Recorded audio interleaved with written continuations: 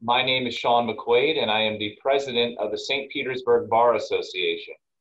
And it is my honor today to be participating in the Florida Jurist Recognizing Hispanic Excellence event featuring our own Judge Myriam Irizarry. Your Honor, good morning. Thank you for appearing with me. It is my honor and pleasure to be conducting this interview with you. Good morning, Sean. It's really good to be here with you, and thank you so much for doing this. Absolutely. So we're going to go through a series of questions with you today to learn more about your background, learn more about the challenges that you faced throughout the course of your life, and also what you see, what you experienced on the bench, and what you see moving forward for the community here in St. Petersburg and the greater Pinellas County.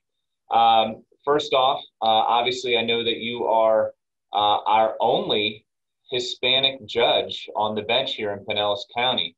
So, and I understand that you are going to be retiring soon. So, with that being said, I just wanted to thank you at the outset for your dedication to the community, your service to the community, and your just excellence on the bench. We are all going to miss you, although this is the end of your career as a judge. I hope that you will continue to be there for all of us and continue to give back to the community in the years to come. Thank you so much. And it is an exciting time, although I will miss all of my colleagues on the bench, all the lawyers and the people, but I do look forward to a new chapter in my life. Right. Sounds bittersweet, right? Bittersweet. Well, in any event, let's get started with the interview. First, can you tell us about your family's, national and cultural background? All right. So I was born in Puerto Rico and in a small town called Cubuy, the mountains of Puerto Rico. I was my mom, she was a single mom, and so there was 7 of us, and we grew up in the little shack in Puerto Rico, and it was a very difficult time for us. My mom, my dad left us when we were all very small, and so imagine the challenges of living in this small shack where there was like no running water or no electricity. And so, we had a fogón, which is 4 rocks where you cook the food. And then we had an outhouse that we call the latrina, where that's where you go out back. And there was a creek that ran behind the shack, and that's where we got our water. And pretty much as far as food, we ate what we could grow on the land. And so it was pretty dire to begin with. Yeah, it sounds trying, to say the least. So, how was it that you left Puerto Rico? So my mother's my mother's brothers and sisters had moved to New York City, and so one of the uncles came to visit, and saw our conditions, and so he convinced my mom to move to New York.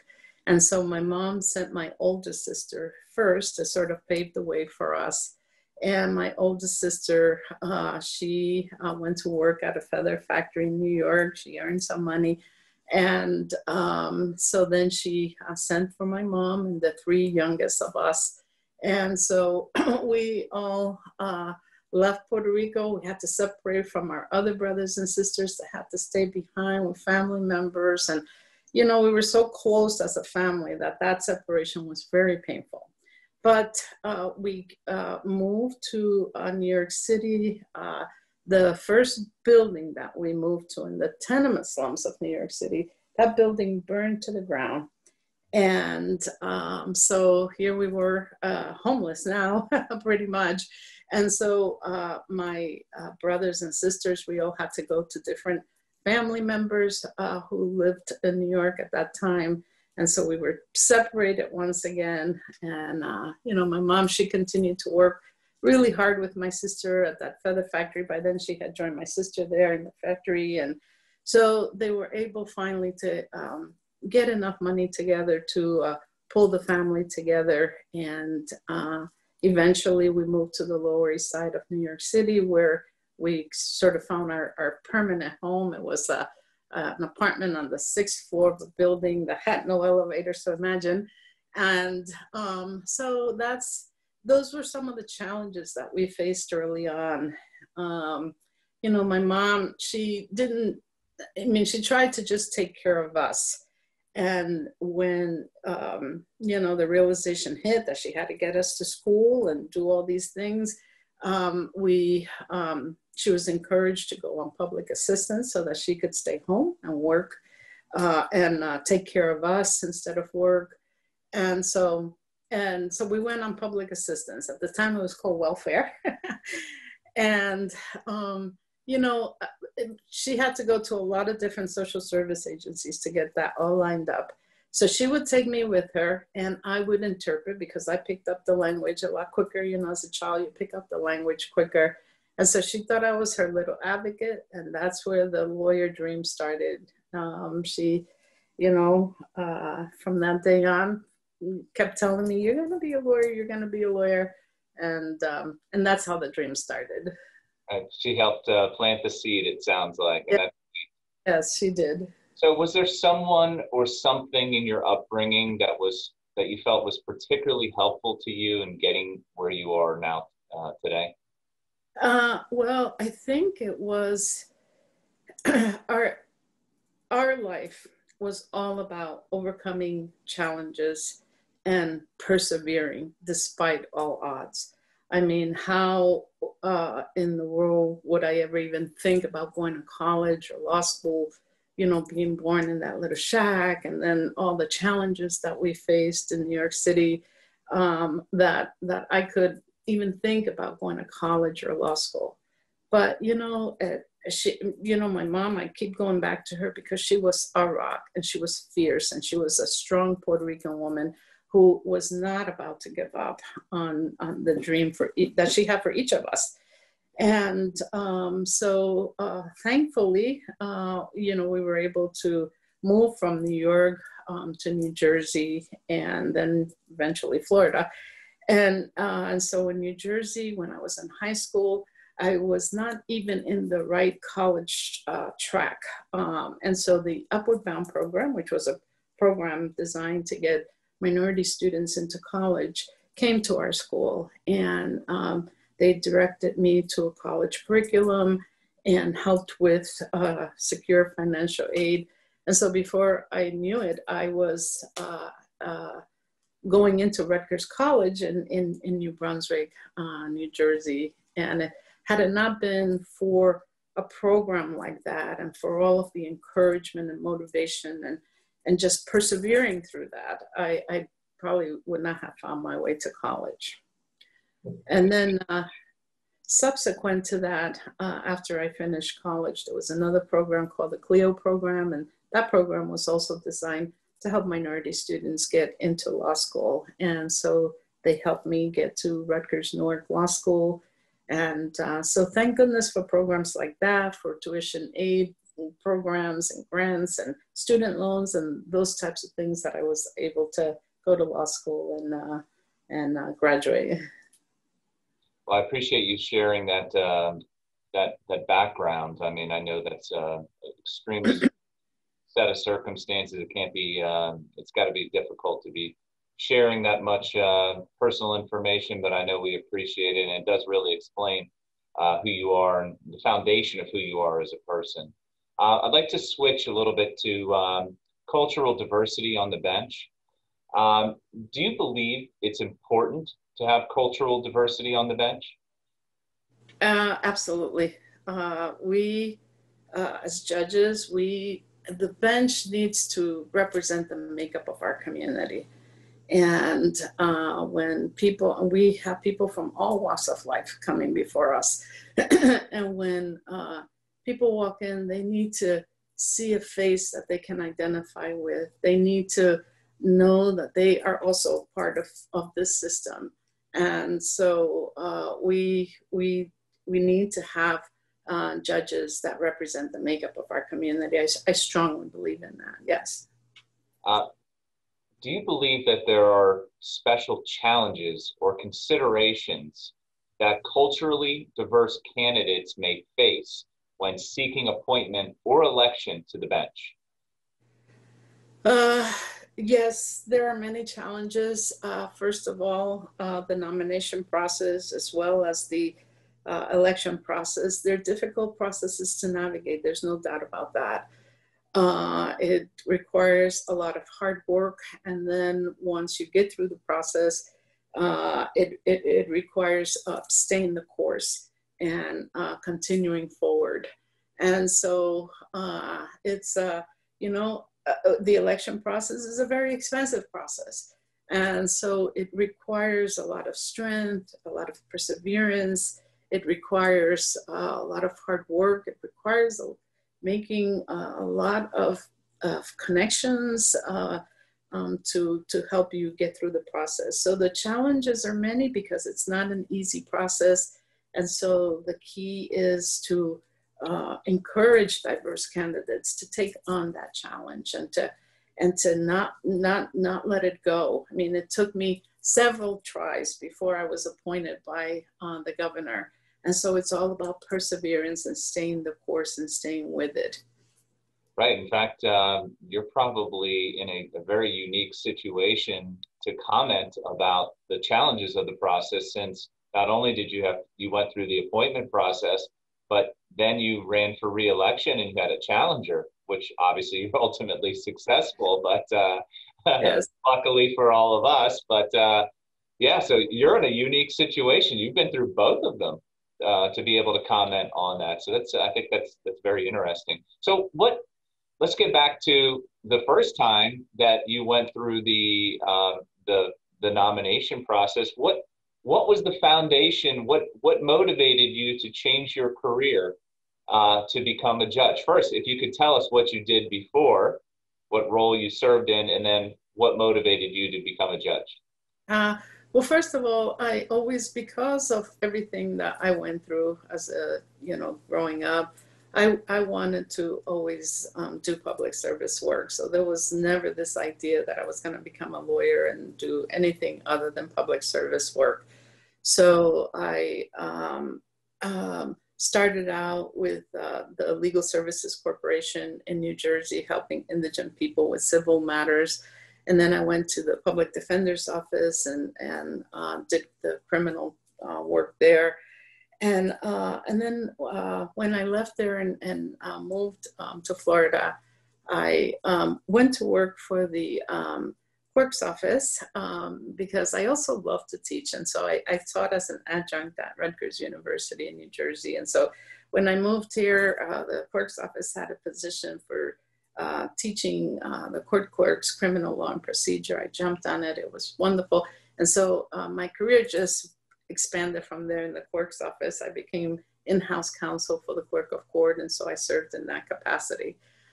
So then of course, I love the law, and I always wanted to be able to get back into more of my public service work. And so I started applying for the judgeship because, with being a judge, you really impact the lives of so many people on a day-to-day basis.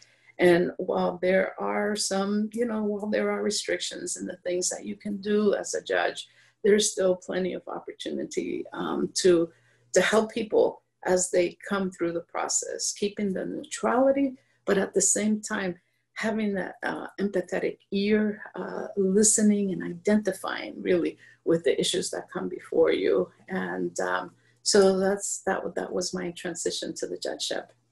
Thank you. What was it like to be Pinellas County's only Hispanic judge when you first got appointed? Well, for the community, it was a big celebration. I am actively involved with an organization, many organizations, but the Hispanic Outreach Center is a big center where we serve the Hispanic population of Pinellas. And so there was great celebration to know that they had a Hispanic judge on the bench, and that in some way, shape, or form, I had opened a door there.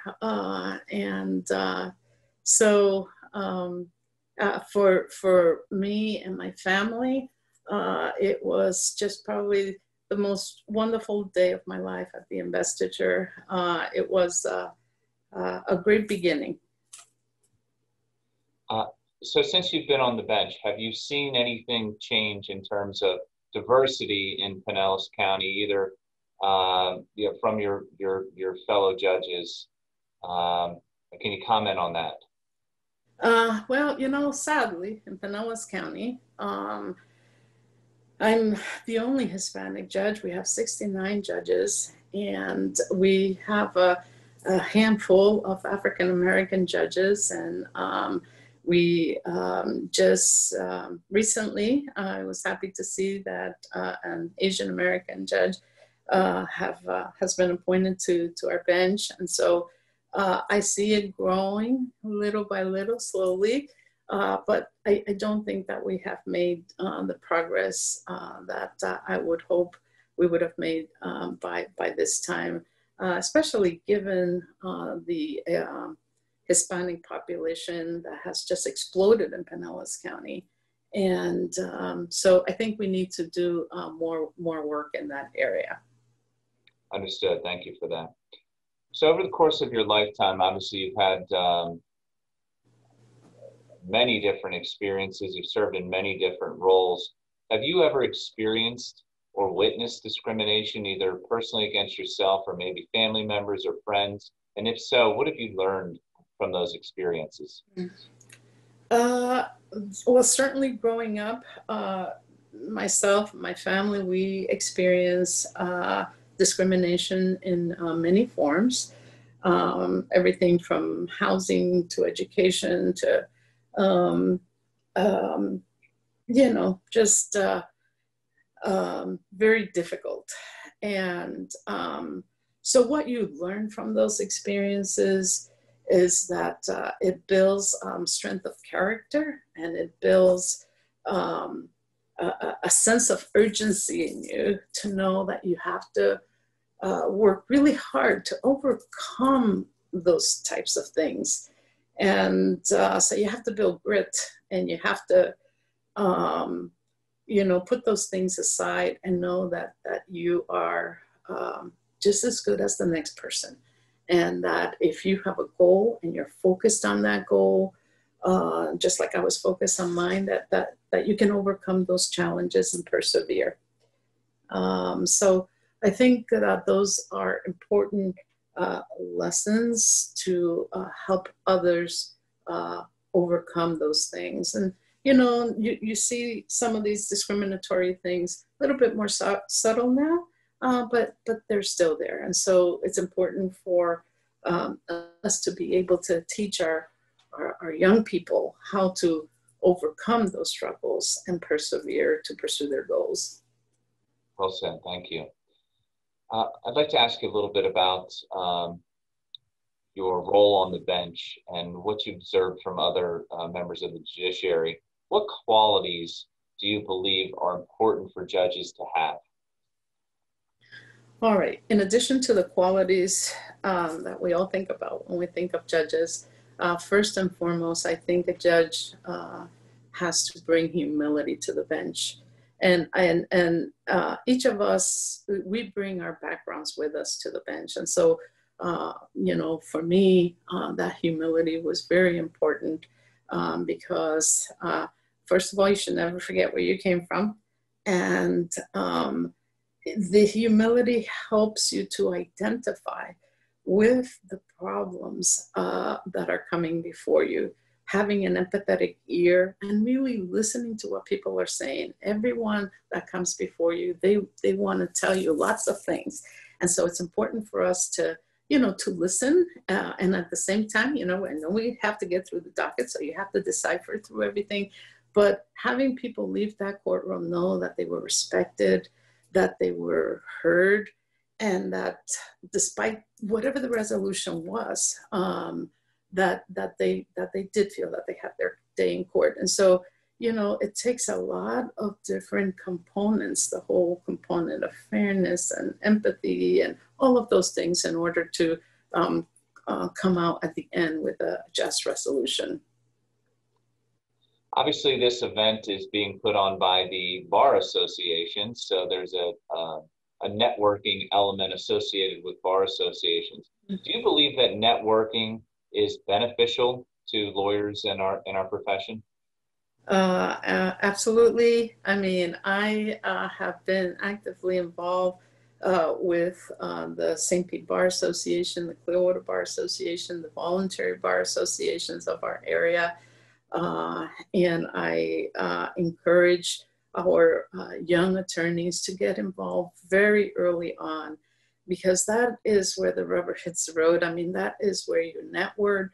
That is where you make your friendships and everything else.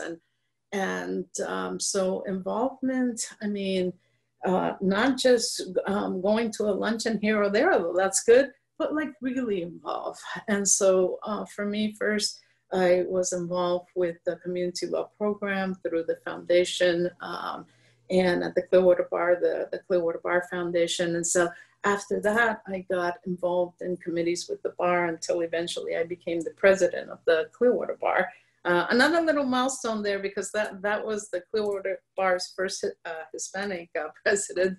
And so that helped me tremendously to get my judgeship.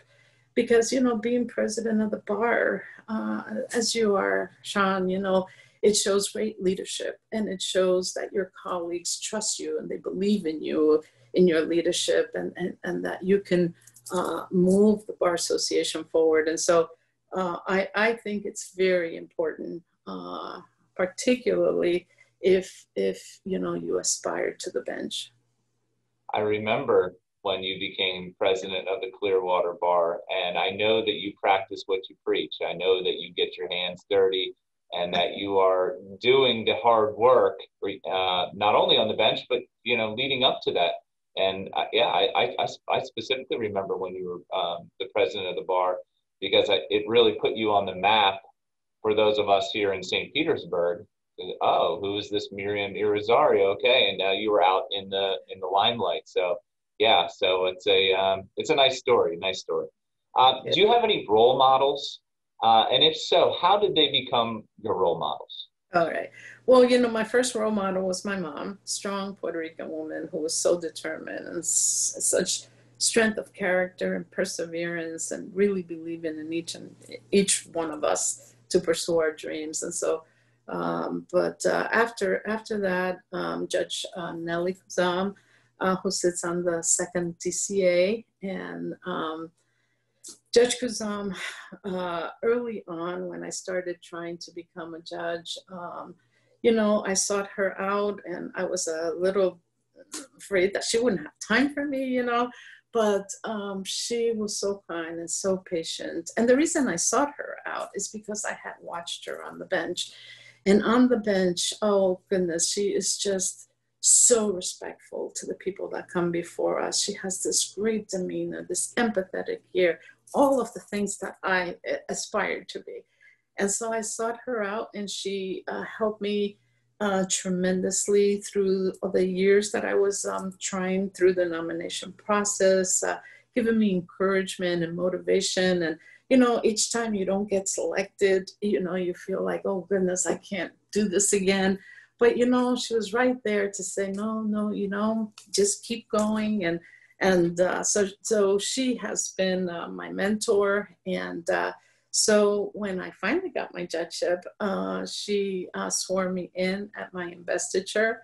And that was a proud moment. So for her, for me, and so, I think it's so important to have mentors in your life. And I think that I encourage young lawyers to reach out to judges to be mentors for you, because first of all, we as judges have a responsibility to be mentors. And second, because it's, you never know. You may be afraid at first to reach out to a mentor thinking they don't have time for you, but you know, if you take that leap of faith and you take those steps, it's going to, you know, it's going to open great doors for you, because you're going to find somebody who truly believes in you the way Judge Kazan believed in me.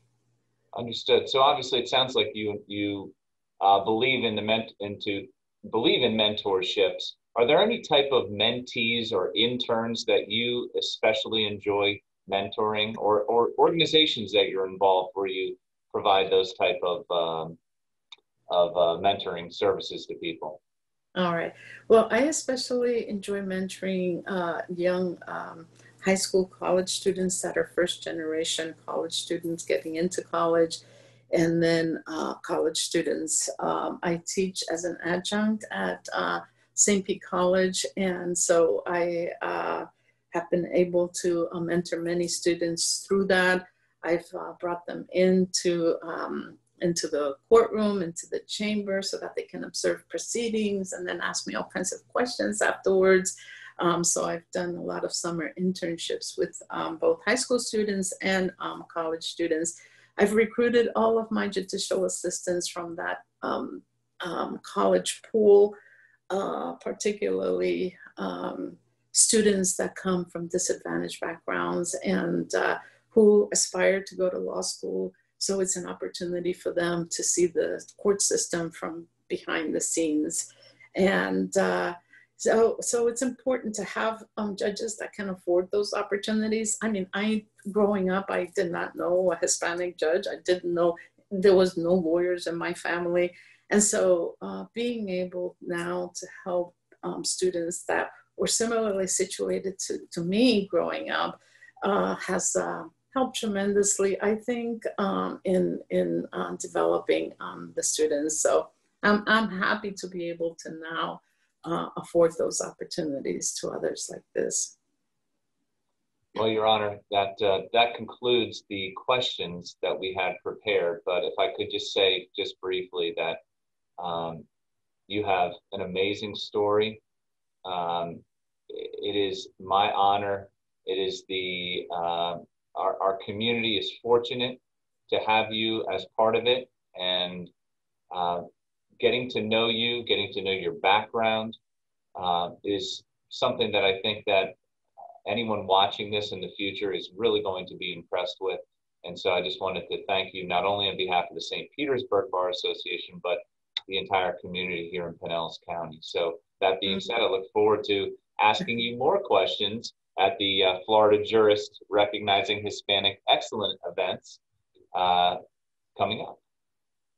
Thank you, Sean. I appreciate you greatly. I appreciate the opportunity to be able to tell my story and to hopefully impact the lives of others. Thank you.